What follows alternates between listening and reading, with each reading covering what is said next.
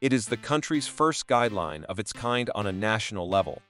Several ministries and departments jointly released the construction guideline for the standards of the hydrogen energy industry in a bid to implement the national deployment of H2 power and define the leading role of standards necessary for the industry's development in China. The guideline aims to achieve multiple goals.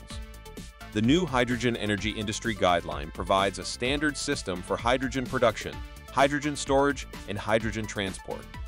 Some of the goals that the Standards for Hydrogen Energy Industry Guideline reportedly aims to achieve include speeding up the formulation of relevant technical standards, as well as improving the international standardization on H2 energy. Additionally, the guideline clearly outlines the key tasks of domestic and international hydrogen power standardization work over the next 3 years. It also reportedly deploys core standard development and promotes international standardization. This form of versatile clean power has many uses in an array of fields and can help the nation meet its carbon peaking and neutrality targets. Hydrogen energy offers clean, safe, low carbon emission, and efficient power.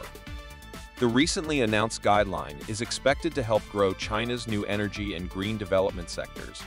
What's more, the guideline is a supplement to the Hydrogen Energy Development Plan for 2021-2035 that was released in March.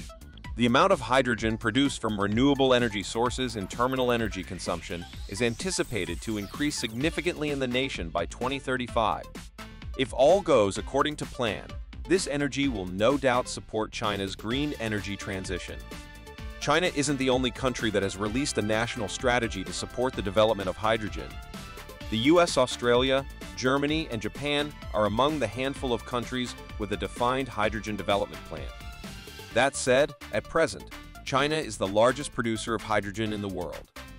According to Xinhua, the country's annual output is 33 million tons, which accounts for roughly 30% of global hydrogen production. By 2030, the China Hydrogen Alliance estimates that the nation's hydrogen energy market will reach 43 million tons. That's it for now. Make sure to hit subscribe and grab our free ebook. The link is in the description.